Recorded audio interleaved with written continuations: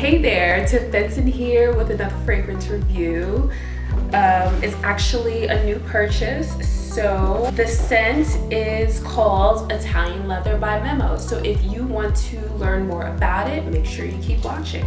If you want to hear about other perfumes and see more videos like this, make sure you subscribe to my channel. Give me a big thumbs up if you like what you saw today. Leave a message down below if you have any comments or you want to say hi to me. I mean, that's fine too. I brought it from Leather Eau de Parfum. Gorgeous presentation. Oh my gosh, so nice. I guess this will kind of be like an unboxing, right? This is the front of the box when opened up. This comes off and this describes the notes to it, and inside is, here it is. Let me describe a little bit about it. Fragrance notes are oil of pink pepper, oil of petitgrain, black currant, rosebuds, rose absolute, clary, sage, green tomato leaf, a leather accord, benzoin, resin, musk, sandalwood, yada yada yada yada yada. When I first smelled this, I was testing the whole line. I wanted to smell the whole line, and this one immediately stood out to me. I feel like this has a strong leather note and a crazy tomato leaf note, which makes it feel like it has a vegetable vibe in its DNA. Tomato leaf note and leather note combined give it this weird sort of earthy saddle vibe.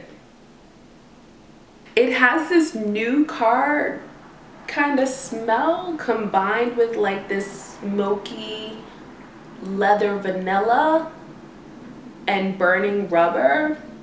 I just had a thought. I used to date a guy who rode a motorcycle. When he would come home, he would smell like burning rubber. That kind of smells like this. This definitely has like a sporty sort of luxury car vibe. Luxury new fancy car vibe. And who doesn't love a luxury new fancy car? I mean, really. I can't remember what I paid for it, which is why I'm looking at my receipt right now. Oh yeah, I just paid $272 for it. No big deal. I've worn it out twice and I've gotten compliments on it. To be honest, it really does smell like a gentleman would wear it over a female, but it smells sexy as hell on me, so. It lasts a really long time, 8 hours plus. You would probably like this fragrance if you like more masculine fragrances that project really well, if you're into the leathers. Tuscan leather. I know they had another leather in the line which I wasn't really a fan of, the African leather, and they also had Irish leather. To me, this was the best, the cream of the crop of the leathers, the cream of the vegetable crop of the leathers. I was feeling it, and that's why I purchased it. So I hope you enjoyed this review of Memo's Italian Leather. Thank you so much for watching. As always, I appreciate your time here on this channel. So if you enjoyed this video, make sure to give it a big thumbs up. Leave comments. I love comments. And make sure to subscribe. Till next time. Here, right here.